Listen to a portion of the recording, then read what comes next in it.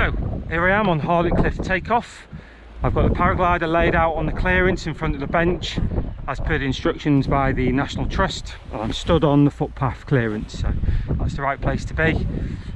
On this takeoff you can see the obvious hazards. I've got a wall behind me, should I say directly in front of me if you like, as I launch towards it with a road behind it. I've got a wall to my right.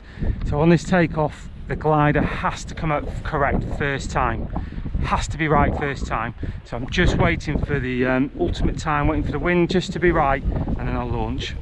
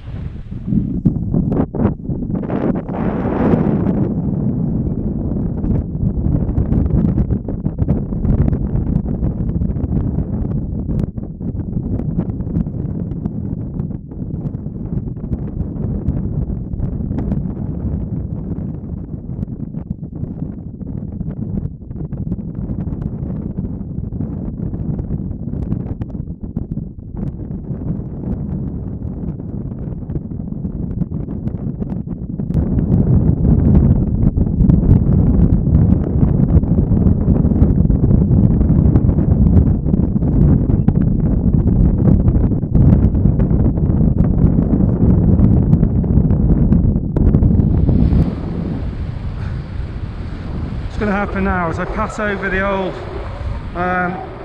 theatre and the old college and hotel down there, it normally gets a little bit lumpy here. It can catch you out, so I'm just staying out front